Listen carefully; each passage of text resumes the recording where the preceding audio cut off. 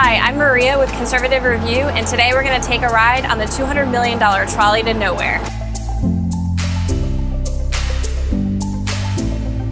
In 2002, the DC City Council wanted to connect neighborhoods all over the city with a streetcar system to promote economic growth in poor areas. But 14 years and $200 million later, the streetcar system goes up a 2-mile stretch of road into an empty stadium. And as you can see, it's pretty much empty in the middle of the day.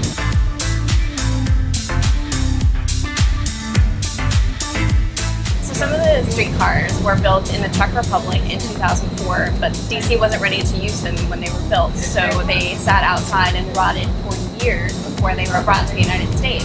And when they got here, they were in such bad shape that they had to be heavily reconstructed, which cost a lot more money because they had rotted away.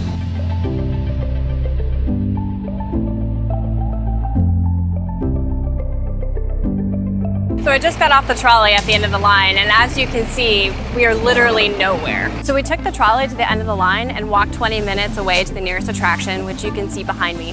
This is RFK Stadium. It's an empty, dilapidated, unused stadium.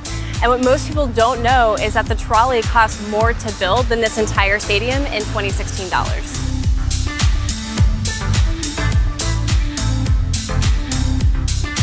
We just got off the trolley to nowhere, and I'm Maria Jeffrey with Conservative Review. Join us for more videos on your tax dollars at work.